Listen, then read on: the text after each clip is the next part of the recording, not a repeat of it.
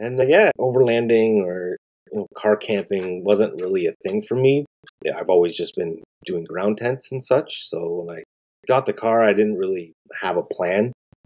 But then I started meeting people in the Subaru community, and the Subaru community is very welcoming, just like all these car communities are. But there's just so many different areas you can go with a Subaru.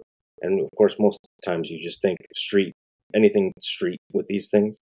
But there's actually a ton of aftermarket stuff for off-roading and a lot of different options. So that's just spawned an addiction to spending a lot of money